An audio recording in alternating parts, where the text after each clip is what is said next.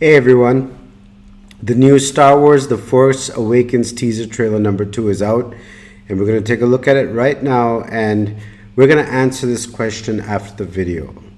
Is Star Wars back? Has J.J. Abrams succeeded in bringing all us fans back to Star Wars? And I really hope he has, because I have a lot of faith in the guy. I think he's a great director. And without any further ado, let's watch the new teaser trailer, and we are going to take a look at it now.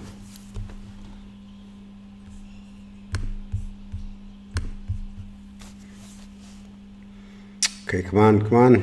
Green screen, move it.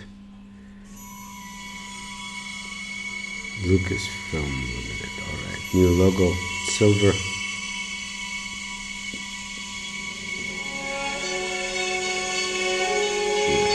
Desert planet. X-Wing.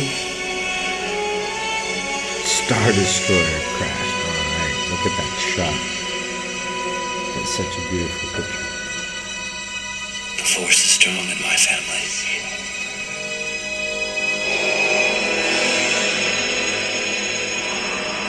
My father hasn't. Darth Vader.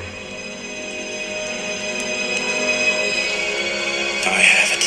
Luke. My sister has it. Leia. Alright. You have that power too.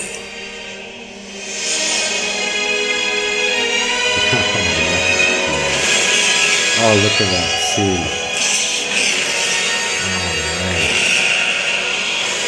Alright. Oh,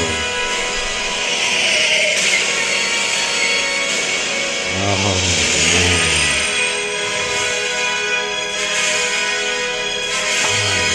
Okay, this is awesome. This is just awesome, man. Chewie, we're home. You are home. Oh my god, look at that. Han Solo, Chewbacca, Luke Skywalker's voice, Princess Leia's hand, R2-D2, man. J.J. Abrams, you nailed it, buddy. You nailed it. Thank you so much. You know, this is like the old Star Wars is back with the new characters, the new story, but it has all the elements of the old Star Wars. You know, it was just, you were just waiting for this. You're waiting for these characters to come back. And from the look of that trailer, I think, I bet you that J.J. Abrams is going to have, this movie is going to be really, really good. Look at the stuff that we saw in that trailer. There you see the desert planet again, which I read something that the planet is actually not Tatooine. Thank God for that. I mean, you know, it's such a big galaxy, and Tatooine in every movie. It's kind of, I just hope they don't show Tatooine. Now, this is a new planet called Jakku. All right, this was announced by J.J. Abrams in the Star Wars celebration in Anaheim a couple of days ago. So we see a new planet called Jakku. I wonder if we get to see Coruscant in this movie, which is the capital planet of the galaxy. And there's another interesting thing I just noticed. Now, when Han Solo says, Chewie, we're home. So if you remember, Han Solo is from the Carillion star system, which we've heard a lot about in the books and in the comics and in other things, but we've never really seen the Carillion star system in a Star Wars movie. So what if that's where Han Solo actually is? Because he says, Chewie, we're home. So where's home? Unless he's talking about the Millennium Falcon. I don't know. But anyways, that'll be cool to see the Carillion star system in there. And Darth Vader's helmet. You know, we see Darth Vader's helmet in this trailer. Now, if you guys remember, the last place where Darth Vader's body was, or his suit was, on Endor, when Luke Skywalker cremates his father. So obviously that helmet has to have come from Endor. So do we actually see Endor, or is it somebody's taken that thing and brought it to whatever planet they're on? So we don't know about that. We've also heard rumors that Yavin, which is In episode 4, the Jedi, the Rebel base is on the moon of Yavin. So maybe we see Yavin. Who knows? And in that shot where they show those stormtroopers and that red flag, if you look closely, you'll see there's a person wearing black right in the middle. So, who is that ominous figure? Is he like the new emperor? Is he Kylo Ren, the Sith guy?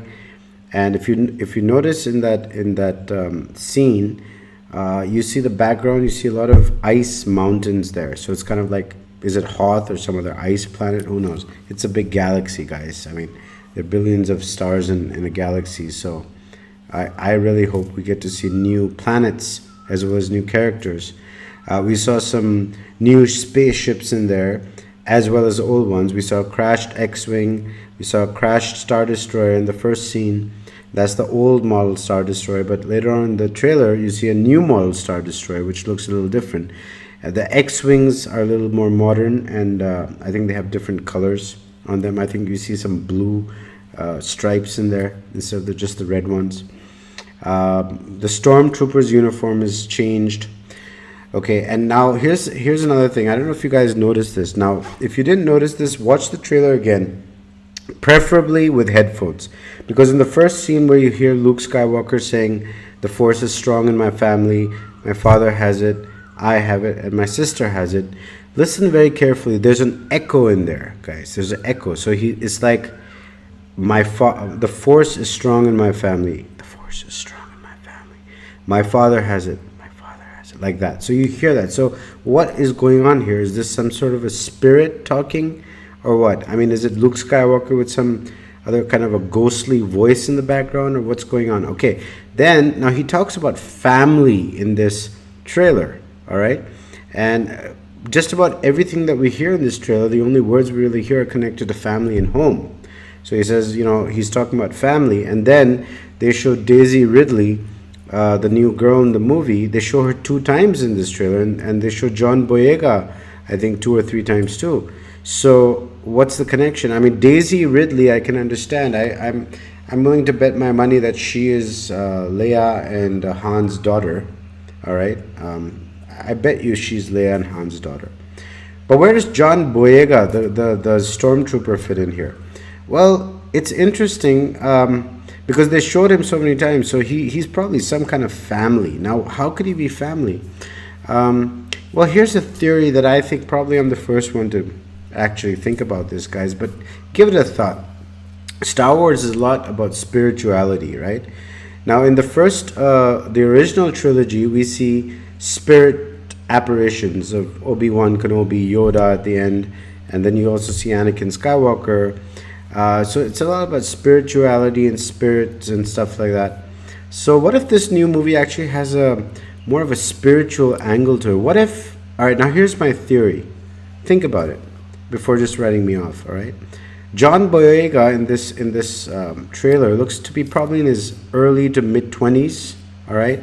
And this is 30 years after Return of the Jedi. So what if John Boyega, or this Stormtrooper, I forget the character's name, is the reincarnation of Anakin Skywalker? Oh man, that would be so awesome, wouldn't it, dude? I mean, what if John Boyega is actually the spirit of Anakin Skywalker, who's come back?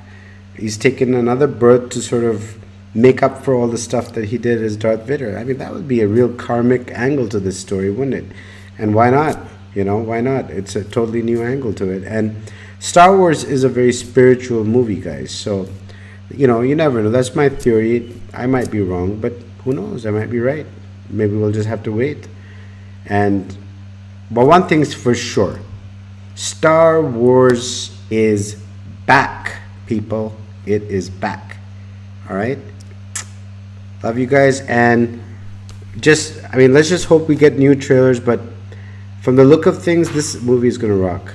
See you, people, and can't wait for Christmas. It's gonna be the best Christmas of my life. See you.